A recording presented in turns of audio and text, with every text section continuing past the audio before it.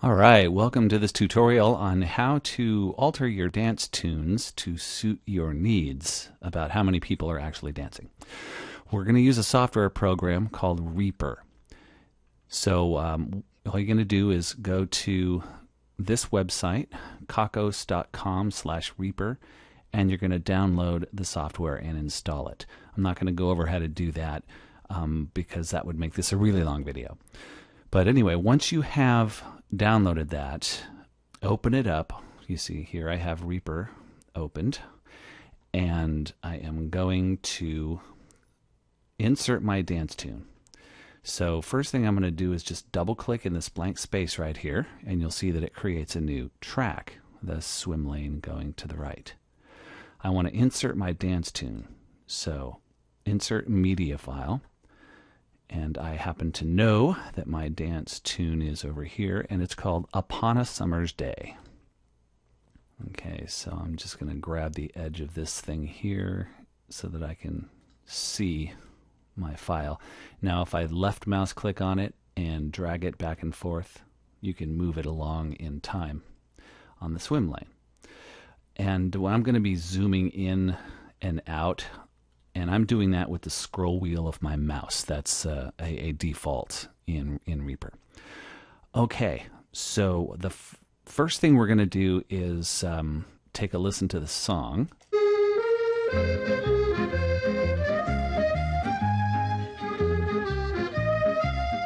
Turn it down a little bit right there.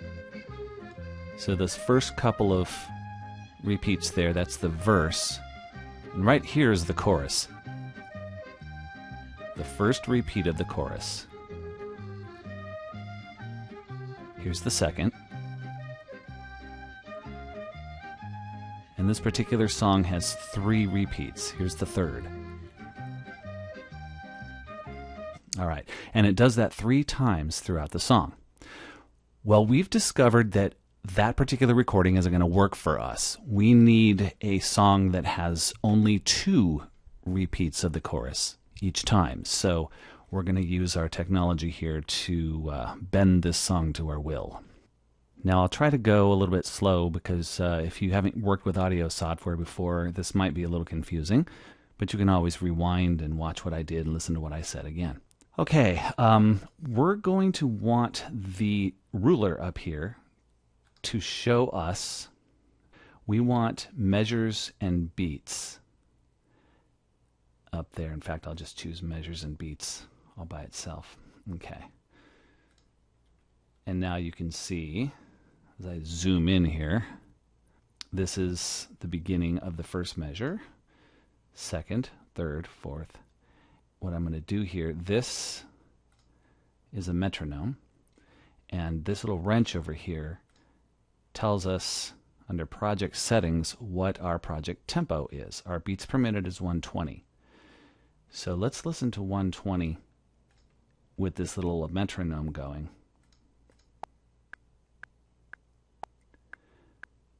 And that actually sounds pretty close to the tempo of the song. And if we're lucky, we'll have something that's very close to this tempo. And we can always alter the tempo, but as long as the song is consistent, we can get close enough. First thing we're going to want to do is find the downbeat of the song by looking at its blobs right here.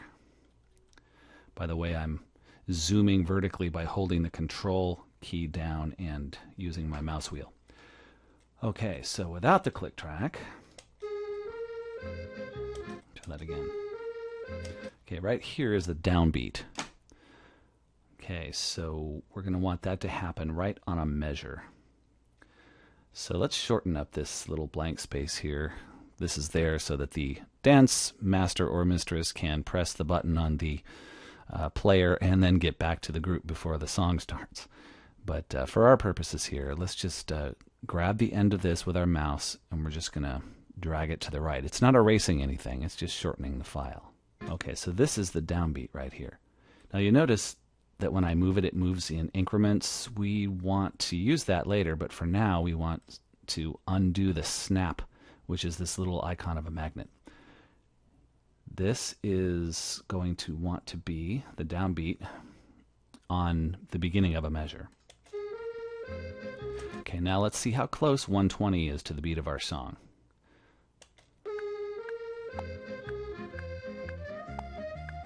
Okay, it's close, but you can hear that the metronome is a little bit too slow. So here's where you do a little trial and error. Go back to the project settings. Let's try 130. Every time you do this, the grid will shift. So you have to find your downbeat again. Okay, downbeat's right here. And we want it right on the beginning of the measure. Now let's see if 130 is better. Okay, 130 is too fast. So let's go back and try 125.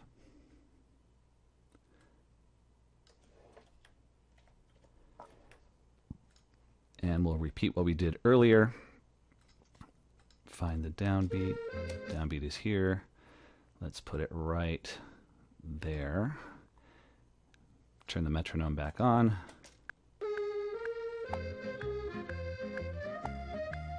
That's pretty darn close. That's extremely close. So we've pretty much found our tempo, which is 125. Okay, now what we want to do is get familiar with a couple of these tools up here. And the one that we want to turn on now is called the Snap 2 control, which is this magnet. The reason we want to do that is so that we can, whenever we click, be right on one of these lines here that are musically correct.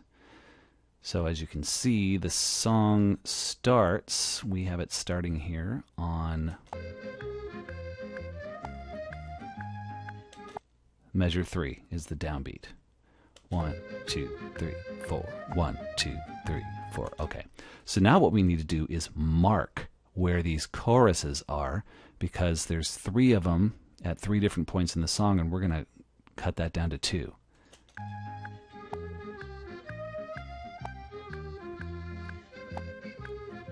And it's still the verse.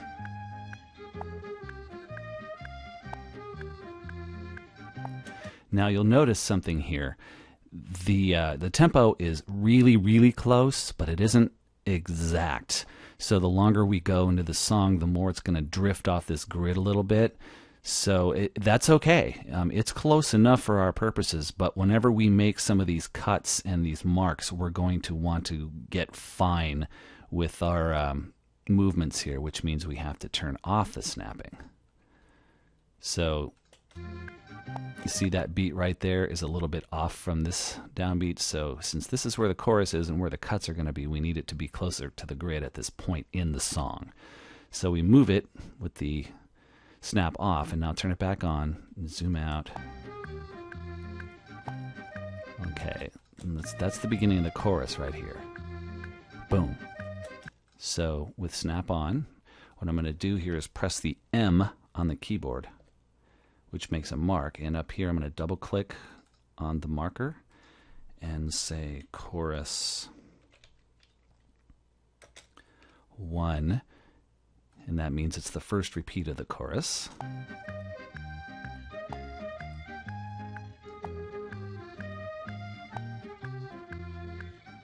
Okay, here is the second repeat of the chorus. So I press M, chorus 2,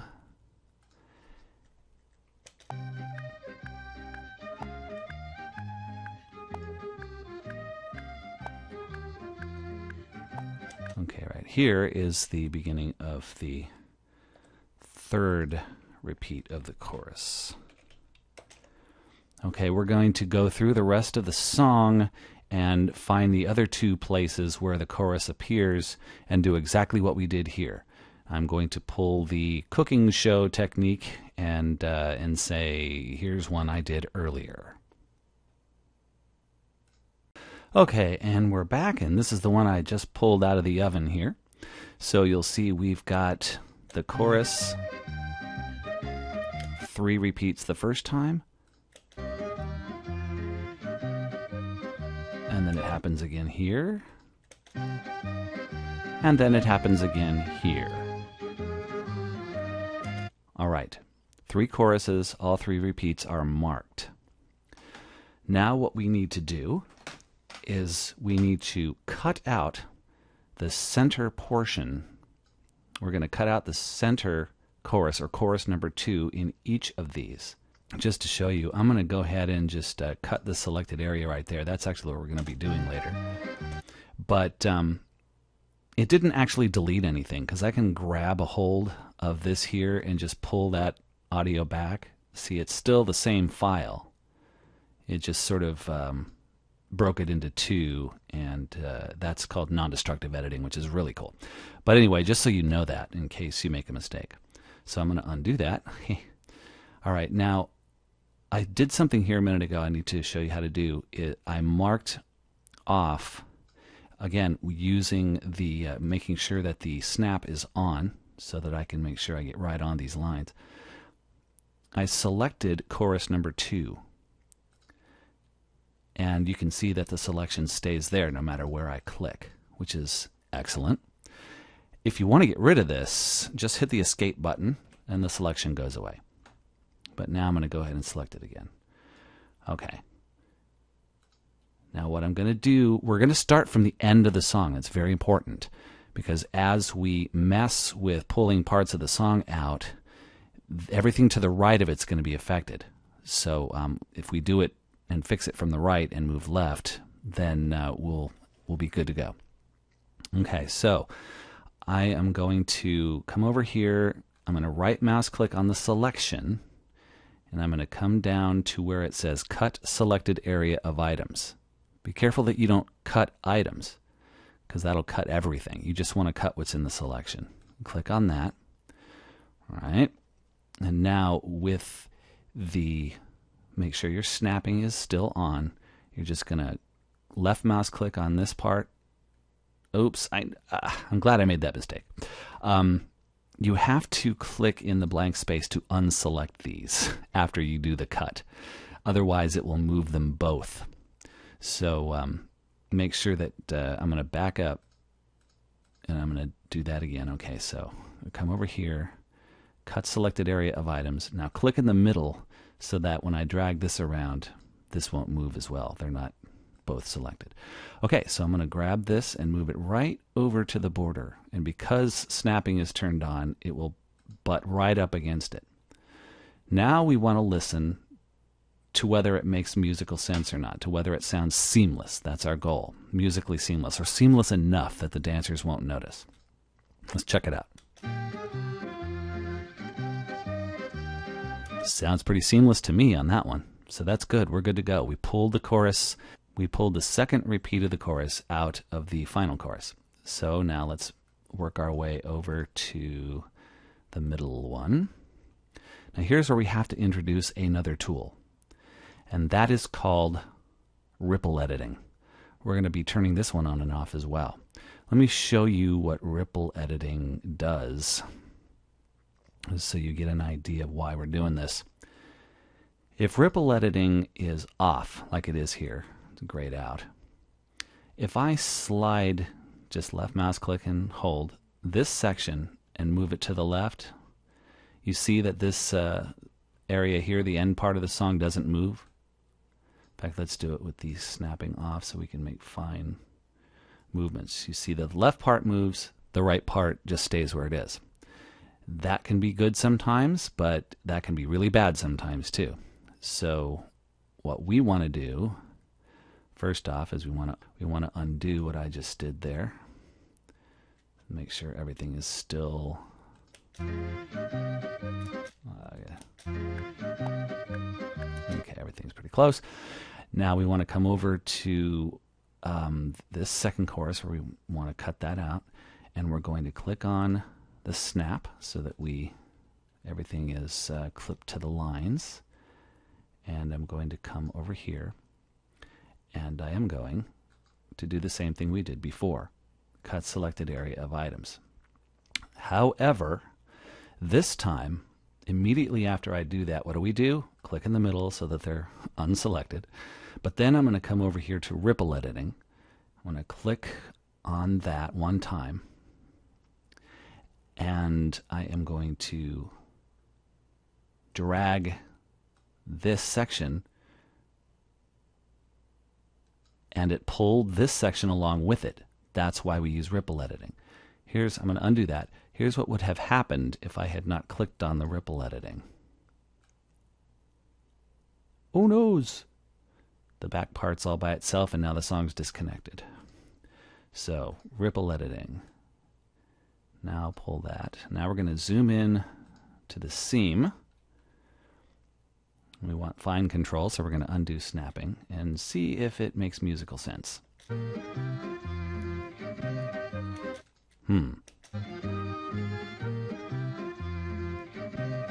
See, there's just a slight hiccup there.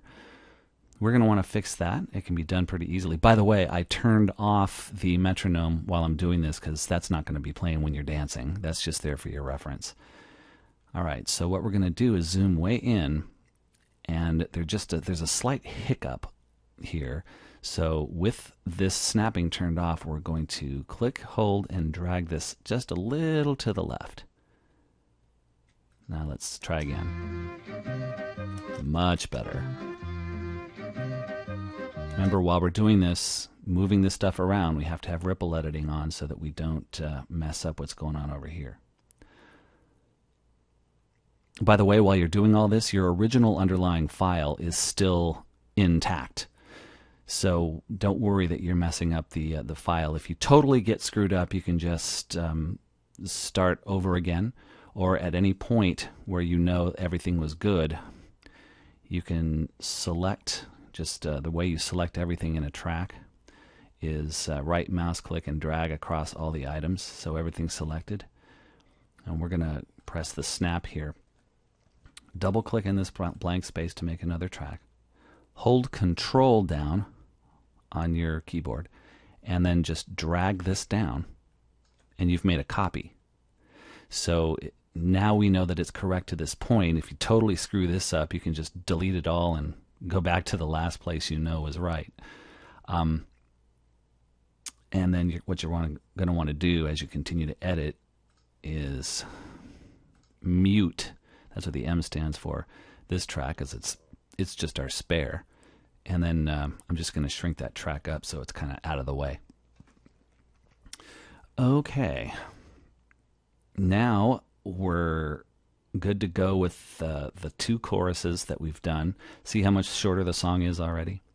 Okay, now we're going to repeat that whole step a third time down here. So I'm actually going to do this here because there's a lot of things you could possibly forget. So the first thing is, let's make sure that at this point in the song we have the ripple editing on. Make sure that it's to the click track. So we're going to turn the click track and the metronome back on. It sounds like it might be just a hair off. So I'm going to turn snapping off. I'm going to drag that right there.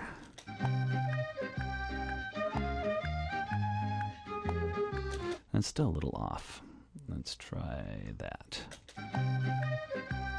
Sounds much better. Okay. So let's go ahead and turn snapping back on. Come over to chorus number 2, the marker there.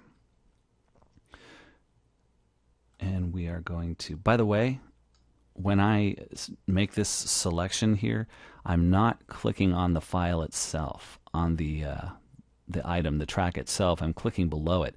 Whenever, of course, you click on the item up here, it's going to move it around if you click and hold and drag. So what we want to do is click either up here outside the track or down here below it. Okay, so from 2 to 3. Okay. With ripple editing off. You could do it with ripple editing on, but it just automatically closes the gap and you can lose your place. Okay, so I'm going to cut the selected area. Okay, so now we can see where the cut occurred. Turn ripple editing back on. Drag everything. You know what I forgot to do? Undo first. I forgot to click in the middle to unselect. Keep doing that. Okay, So now with ripple editing on, you're going to drag this together and it pulls the rest of the song all to the right with it. We're going to test the seam to see if it musically makes sense. For this, we want to turn off the metronome.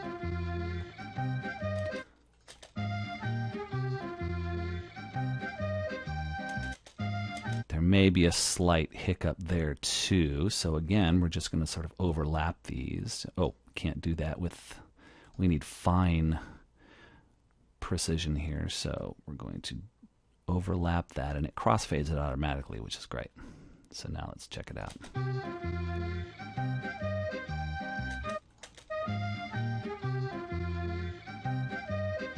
That looks like it might have come in just a little too soon that time. So I'm going to just sort of pull that back out. Okay.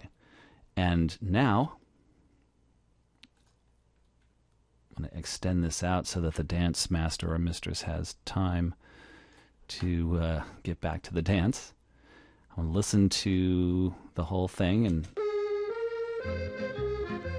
make sure that it makes sense. I'll listen through with you through the first chorus. Okay, so that was 2 verses. Chorus 1. Don't pay attention to the markers anymore. And this will be chorus 2.